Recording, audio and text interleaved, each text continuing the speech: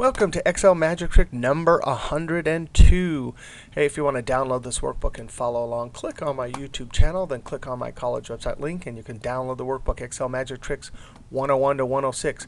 Hey, in this magic trick, we're going to see how to highlight a duplicate. So if Chin is in this list, and Chin is again, we don't want to highlight the first one, but we want to highlight the whole row, which is a record, if it's a duplicate. Now, I've done other videos on this topic, but not for conditional formatting.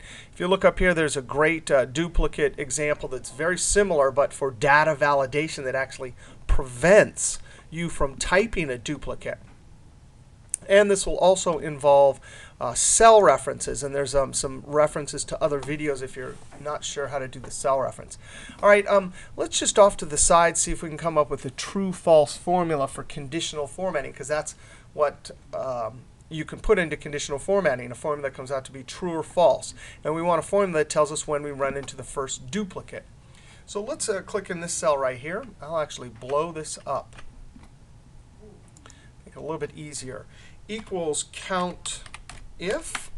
And what do we want to count? We want to count a range and then criteria. So our range is going to be, we're going to click on that cell right there. And then we're going to put a shift colon that puts C8 to C8 because we want this range to expand as we copy down. Right now, those are relative cell references. But if you double click the C8 and hit the F4 key, you have two $signs. And then click on the second C8 and hit F4, F4, F4. That'll put $sign just in front of the column. Because if we want to highlight the whole row, you need to lock that formula going across the column, but not down. And then we're going to put a comma, and we're going to have to use that same C8 again. Because in essence, what we want to do is we want this part of the range to expand, but we always want this as a relative cell reference looking at the latest item name.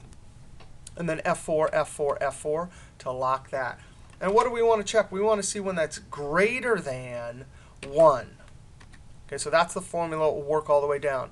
Now, for this particular formula that we copy down, we don't need these exact cell references. We could have left that one without a $sign and this one without a $sign. However, when you're doing conditional formatting to highlight a whole row, you need those exact cell references. I'm going to Control Enter and then copy and send it down.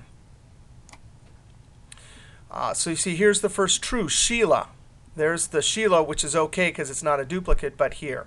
So now, you can see that that worked, and that's a way of testing, because when you do conditional formatting, you don't put a formula in the cell. It's stored in memory. So I'm going to click in this cell and hit F2. That's edit mode. And then I'm going to copy this whole thing like that. And then Control C, and I'm going to hit Escape. And now on to conditional formatting. Now, when you do conditional formatting for a whole range of values, you need to be aware of where the active cell is. So I'm going to start there and then highlight all the way down. Notice that cell is the active cell, and that's where in memory the formula will go down and be copied in memory over and down. Now, how do you get to conditional formatting? In 2007, it's Home, Styles, Conditional Formatting, and then you'd say New Rule for Formula. In 2003, you click on the Formatting menu and then Conditional Formatting. I'm going to show you the keyboard shortcut that works in both versions. Alt-O-D. Alt and then O-D. Now, let's click New Rule in 2007 and then use Formula. In 2003, you have to click the first drop-down arrow and point to Is Formula. We will in both versions get this text box for the formula, and I'm going to Control V. Notice that C8, even though in memory it's starting there, the formula and copying it over, it's always looking there, right? But when it goes down to the next one, it'll always look there for that whole row. Now let's add some formatting. Click the Format. And fill, this says patterns in earlier versions, and I'm going to say this blue right here, and then font color, how about white? I'm going to go back to this fill or pattern. I'm going to select a darker one. And then click OK, and then click OK. There's more OKs in 2007. Click OK. And sure enough, there it is. And if you I randomized this so we can see how that works. There's teen, Sue, Sue's right there. So there you go. That's how to do conditional formatting for the duplicate. All right, see you next trick.